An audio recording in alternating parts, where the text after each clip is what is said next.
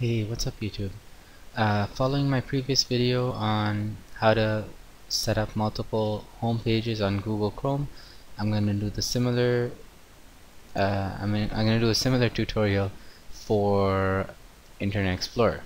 Okay, so first step is to open up Internet Explorer, and once you have it open, you can go to the settings tab over here.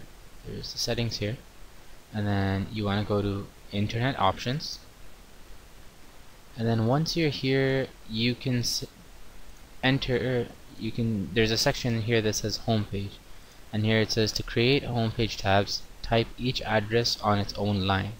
So pretty much it's a very simple process.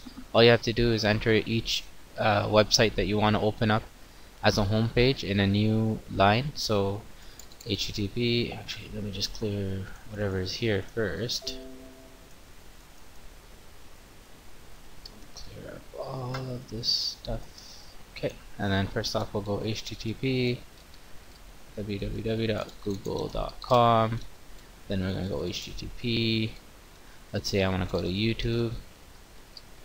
youtube.com, and HTTP. Let's say I also want to go to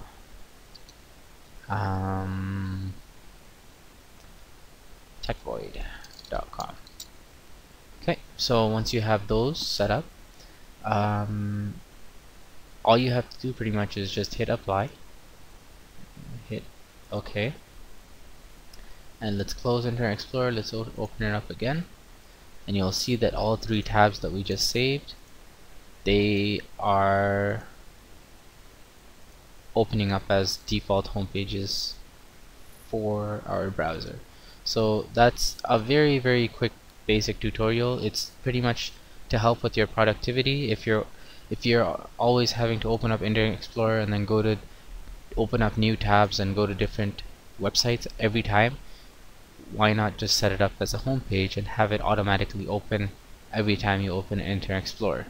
So yeah, it's very good for productivity, it's good for work, it's good at school, it's good for your own computer. So I figured I'll share this with you guys. And if you use Firefox and Google Chrome, stay tuned for my Firefox video. My Google Chrome video is already uploaded, so if you want to open up multiple tabs in Google Chrome, you can check out that video.